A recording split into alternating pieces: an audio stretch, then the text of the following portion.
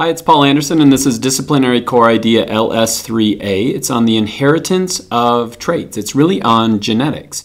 And genes are simply made of DNA. And so inheritance is how we pass our genes from one generation on to the next. And so this is a picture of my family. This is my dad, my mom, my two sisters, this is my brother, and this is me. And if you look at me, I look different from my parents, but there are similarities as well. And I owe all of that to my chromosomes. And so sometimes students struggle with what's a chromosome, gene, DNA, nucleus, all of that. So let me lay that out. First of all, we have a cell. And so in a typical organism that's eukaryotic like us, you're going to have a nuclei. And inside the nuclei, you're going to have a number of chromosomes. We have 46 in humans.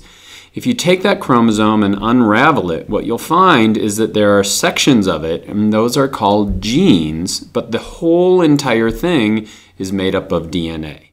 And so the DNA itself is made up of what are called nucleotides, and these are sometimes referred to as the 4 letters of DNA. And so again, to go backwards, the nucleotides make up the DNA.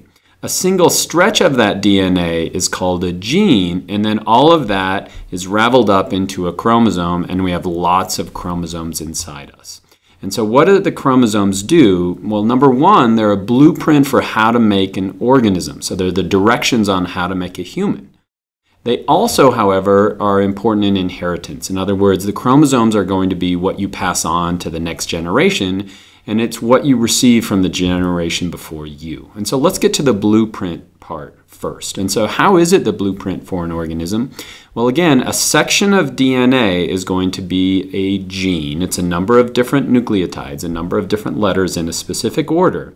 And so what our cell does is it'll convert that DNA, which sits safely in the nucleus, into something called messenger RNA, and that process is called transcription. So it's really like writing down a recipe and then it's sending out to the rest of the cell. And then the machinery of the cell is going to convert that message or that messenger RNA into a protein. And so when you're looking at a human, when you're looking at me right now, what you're really looking at are proteins or things that are of the result of protein action. And so my skin, my hair, my nails, my muscle, my bone, they're all made up of different proteins. And those proteins come from the DNA itself. And so really, if we go through this order, in your cells, DNA makes messenger RNA, that makes proteins, and then the proteins make you. And so your DNA is not that amazing. All it is just a copy of the directions on how to make a new you. Now, as cells copy themselves, they have to make sure that the DNA is copied to each cell. And so the DNA, before a cell divides, is going to replicate, or it's going to copy itself right in half. And what's neat about a double helix is that it can unzip in the middle, and then we can add the complementary letters, and then we have 2 new strands of DNA, or we've copied the chromosome. After we've done that, the chromosomes will kind of coalesce, and then we divide. And so as the cell divides, it's splitting those chromosomes into the 2 cells, and then this can occur over and over and over again. And so the DNA in all the cells in your body is identical, and it came from all of the DNA that was in that first fertilized egg. And so how do we get to the inheritance part? Well, you're passing on half of your chromosomes to your offspring. And so in sexual reproduction, that's what humans use, you're getting half of your chromosomes from your mom and half your chromosomes from your dad. And so you're like your parents, you have half of their DNA, but you're also different from your parents. And that's because you're getting a random half of the chromosomes from each of your parents. And so what is a population? A population, be it of lions or ants or chimps or aspen trees, it's all going to be created through inheritance of DNA. And all of these lions look very similar, but they also look different. And they could owe inheritance to that. So how do you teach this? What's the teaching progression? Well, in the lower elementary grades, you should talk about offspring. So offspring that are created by parents, be it a tree or a hummingbird or you, and you want to emphasize this point, that they're similar. And so if you look at these 3 birds, they all look like hummingbirds. There are going to be similarities in there, but their offspring is going to be slightly different than the 2 parents. Just like this small sapling is going to be similar to the tree that created it, or the trees that created it, but it's going to be different as well. And this baby is going to be very similar to mom, in fact, 50% similar, but it's also going to be different. And each generation is getting genes, but it's also mixing those genes up, and so we get variation within each generation. As you move into the upper elementary grades, you want to talk about how we are created. We're created by our parents, and so they are giving us each a half a set of their chromosomes, and that's making us the way we are. But our environment is also shaping who we are as well. And so it's not only the nature, in other words, the DNA that we get from our parents, but it's the nurture. It's what happens to us during our life that shapes us and gives us the characteristics that we have. And so, for example, the food we get, the nutrients we get, the chemicals that we're exposed to are going to change us as an individual. And then the experiences that we have in our life. Learning, for example, is going to change what we will become. And so the DNA tell us a lot about what you're going to become, but they don't tell us the whole picture. In fact, they only tell us about half. As you move into middle school, then we want to start identifying these terms, the idea that the cell's nucleus has chromosomes, that chromosome is made up of a number of different genes, and the genes themselves are made up of DNA. And then the building blocks of DNA are going to be nucleotides.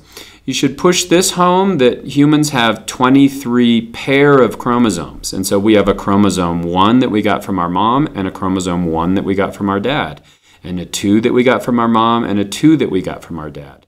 And so each of these chromosomes in humans are going to have thousands of genes on it.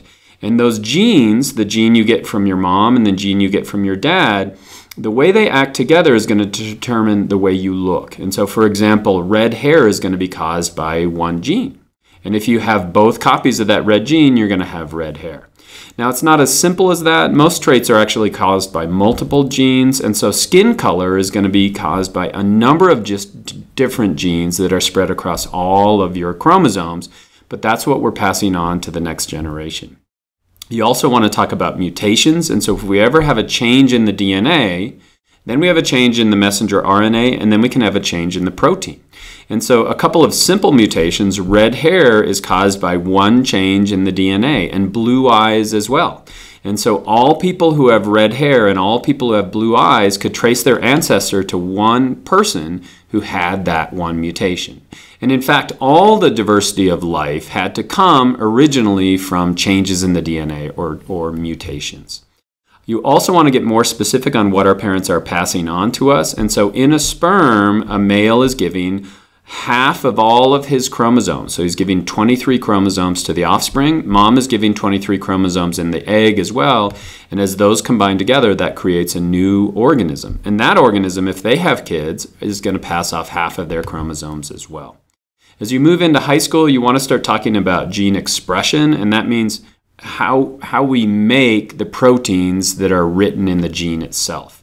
And so remember, a section of that chromosome is called a gene, and we can use the directions in that gene to make a protein. This is a myoglobin protein that's important in blood. But you also want to emphasize this, that every cell in your body has the exact same DNA. And so the cells in my muscle, the cells in my nerves, cells in my skin, cell in my eye, all of those are going to have the exact same DNA. Well, how is that? It's because you don't express all of the genes in all of your cells. And so in my eye, I'm only expressing the eye genes. And in my muscle, I'm only expressing the muscle genes. And so the genes really only make up a small portion of our entire set of DNA. The rest of the DNA are genes that we don't express in that specific cell. And it's also going to be the sections between the genes, which are important in gene regulation and development as well. And so that's inheritance. It's how you get your genes from one generation to the next. It also is the directions on how to make a new you. And I hope that was helpful.